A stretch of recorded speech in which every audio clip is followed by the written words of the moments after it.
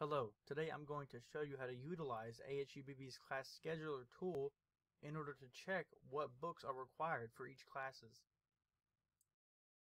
First, at the top of a new tab, we're going to type in asub.edu.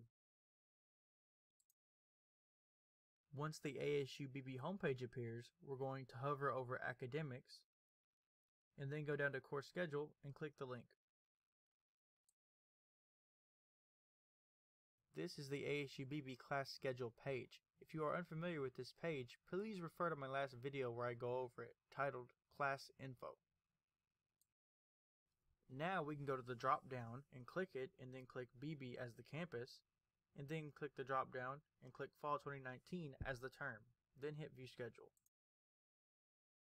Once you click View Schedule, it's going to give you a list of all the classes that Beebe is offering in Fall 2019. At the far right on the red circle where it says book in white, you can click on it to get the book for that class. For this example, let's look at a Principles of Accounting 1 book. Once you click that link, you should be redirected to the ASU-Beebe bookstore.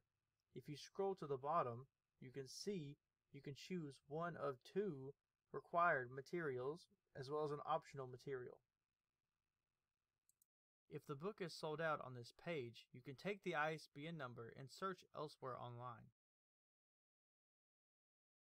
When hovering over the title of a book, it should give you multiple lines of information, such as the ISBN, author, and publisher.